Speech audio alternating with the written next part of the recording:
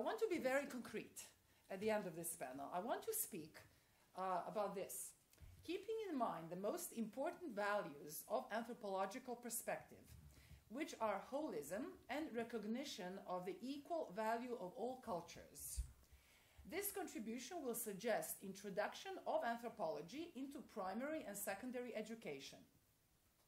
It is based on discussions within the World Council of Anthropological Associations, which included a sharing of experiences from initiatives across different countries, 53 actually, countries all around the world. I also draw on conversations with my colleagues from the Department of Ethnology and Anthropology of the University of Belgrade, and some analysis of the present school system in Serbia, looking at some legal documents as well as speaking to teachers, among which one is here. Actually, my daughter's elementary school teacher.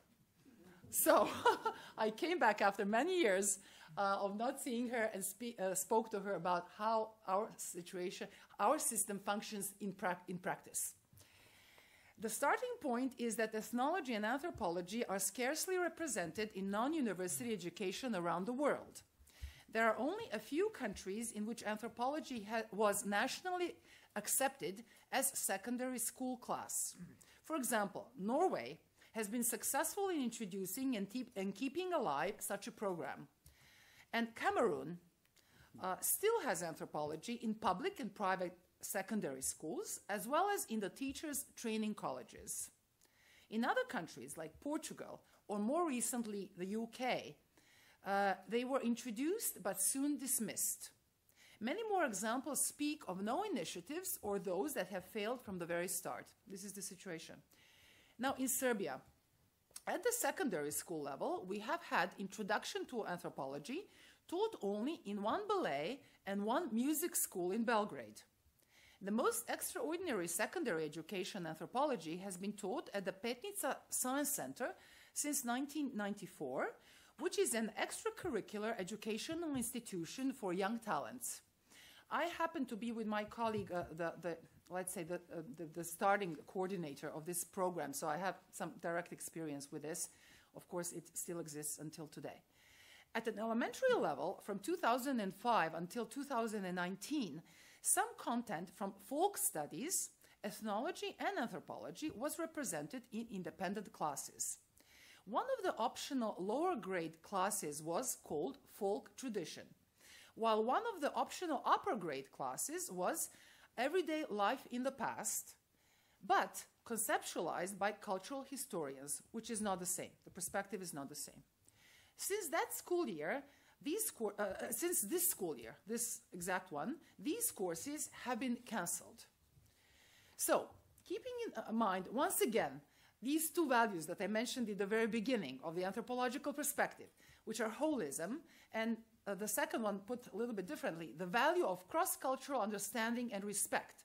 My suggestion for introducing anthropology into non-university education would be the following.